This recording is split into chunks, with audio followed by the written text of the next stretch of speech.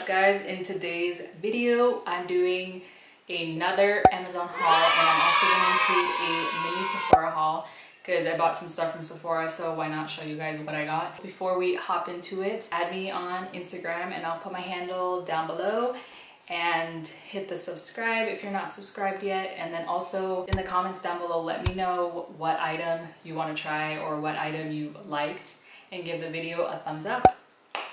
Thumbs up, thumbs up. All right, let's get into it guys. So let's start off by talking about the soft boxes that I invested in. One of the best investments I've gotten, because without them, this is what it looks like.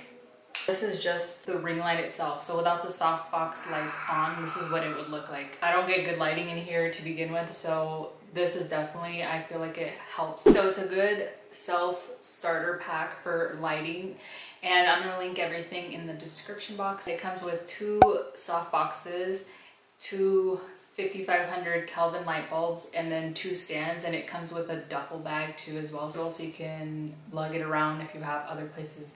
The setup is super easy. You can either adjust them vertically or horizontally. If you're in the market to step up some filming and want the lighting to be better, this is definitely the right soft boxes to invest on. After having lash extensions for a year and then this whole lockdown happening, so I wasn't able to go back and get a refill, so instead I took these last few months to try to find something that would help make my lashes more stronger, grow, and get them back to a healthy, just healthy. And what I found on Google was castor oil, and this one's from Amazon.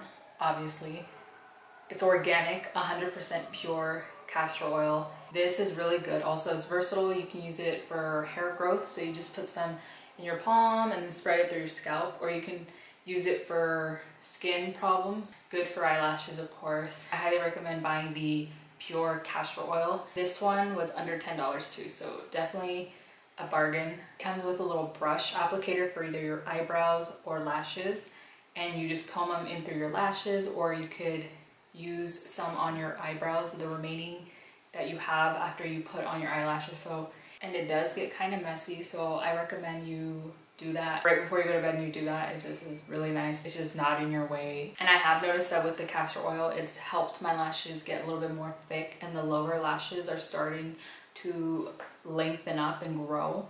So it's definitely a product that I can say works. Okay, so I've talked about trust products, hair products for quite a while in a few of my videos. This one is the Trust conditioner. I was on the market for a good conditioner, and since I already like the Trust products that I was using, was it the mask and the heat protector, I looked into the conditioner. On the outside of the bottle it says it's good for hair reconstruction, restores elasticity, strengthens and softens, and reduces frizz. Now this is true, because my hair has improved vastly. It used to be frizzy and just wild, and with this, adding this into my hair routine has helped tremendously. It is quite spendy. It's like $27, but I would actually rebuy this again, so that says a lot. So lately I've been working out a lot at home, and I've noticed that my back is breaking out, and it's really annoying because who wants acne? Not me. I was able to find a body wash that would help. Dr. Song. It is pretty small, but it really works. So I've been using this for a week now, and I've noticed that I'm slowly certain breakouts are starting to go away, and we're on the right track. It has 10% benzoyl peroxide, which is really good for killing bacteria underneath your skin. Not a fan of the consistency. It's pretty watery and it doesn't foam up, which I'm a big foam person. Like, I like anything that I use to foam, but it doesn't. So I mean, I guess it's still doing what it needs to do, but it's just know that the consistency is kind of very like watery, very thin, and it feels like you're not putting enough on, but you are. So just heads up on that. And it retails at $21. So I mean, pretty spendy, but very worth it. So I'm Actually about to buy another bottle just to have it as a backup in case I run out. Let's move on to electronics. This right here is such a great little speaker. So if you're looking for a good speaker, this is one to look into, and it's from, I believe it's called Anchor. I don't know, it says it on the outside, but this is what it looks like. It's small. It's small and it's handy, and I love it because the sound is very crisp, and you can hook up or Bluetooth your phone to it, or even a monitor, and hear whatever you want from it. And it's easy. It just has the volume on the top, plus or minus, the Bluetooth button, and the power button, and it's cute. And you just press the power button, the little blue light comes on, and you are able to hear whatever you want. And it was only 30 bucks. Next on the list is this battery pack for your camera. So basically it comes with 2 batteries already. Pop those in, you plug it in, and then on the corner the light will either turn green when it's charged or it'll stay red, meaning it's still charging. Every time I would film, my battery would die, and then I'd have to wait and recharge it, and it was just annoying. So I bought one of these. If the battery on this camera dies, I just pop in the charged one, and then I just continue filming. So this is pretty cool. Since I'm using the Sony a6000, it is compatible with that. You would have to go on Amazon to see if it'll work for your actual camera. Next on the list is this battery phone charger. These lights right here tell you how many charges it has left. It comes with a little pouch. You can put it in your purse, your backpack. If you are out and about and you have nowhere to charge your phone, you just plug in your phone to the charger, and within 30 minutes your phone will be charged. So if you don't have one, get one. Okay, moving on to more like makeup stuff, I guess you could say. I finally invested in a makeup case, and I bought it more for traveling. Not that I'm traveling. It comes with these little shelving. You remove them and adjust it however wide or short you want it to be.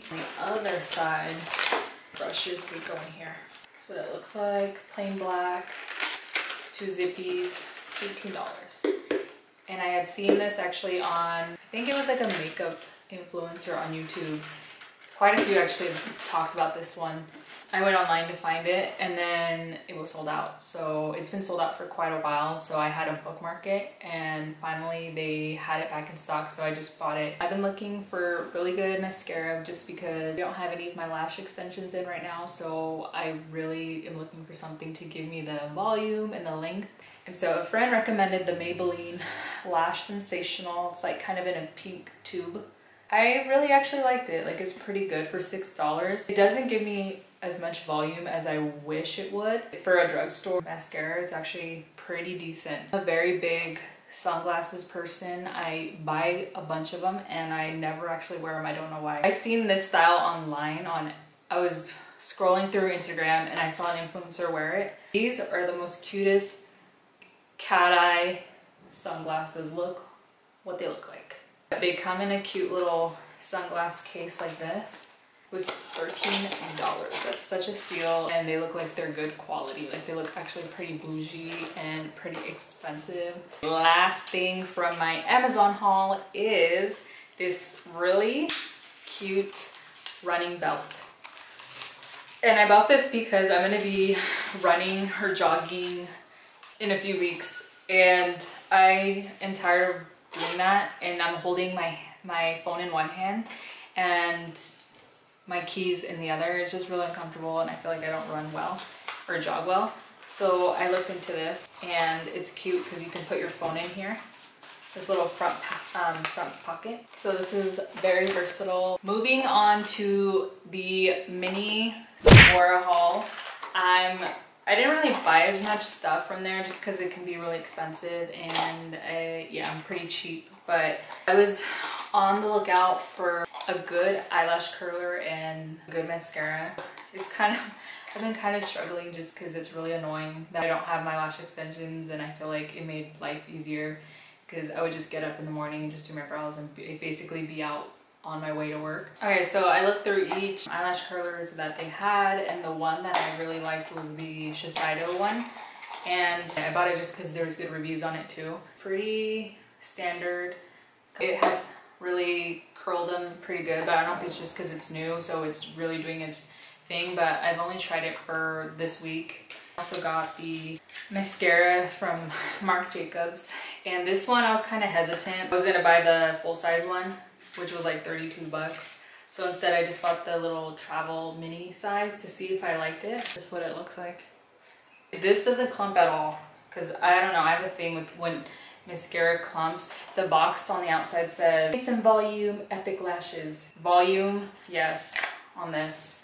I actually probably would buy this again. Like, it was pretty good. I was pretty impressed with it. One thing that I recommend is, instead of dropping the actual full price, paying it, is if you're unsure, just buy the little size before you fully invest, because the last thing you want to do is buy something full price and then hate it, and then you have to go through and like return it. It's a hassle. This was like $13. So again, with the small size, I got the NARS concealer in Custard, the shade Custard Medium. I really like the NARS concealers just because they're so creamy. It's easy to blend. I don't know why I can't bring myself to buy the full size. I think because it's just so expensive. I think it's like $37 for just a tube, like the regular size tube of concealer. So I just bought the little mini one because I'm being a cheap ass. But this is a really good creamy concealer. So they have all sorts of shades. At the end of checkout, you're able to add some samples. And I added a Dior little scent, which I thought was cute because they come in like these little bottles. I also got this one too. Like, not fruity and not annoying. This I liked a lot. Alright guys, so that is the end of my Amazon haul and Sephora mini haul. Hopefully you saw something that you want to try or look into. Definitely recommend all the products that I showed you guys, and I will see you on the next video.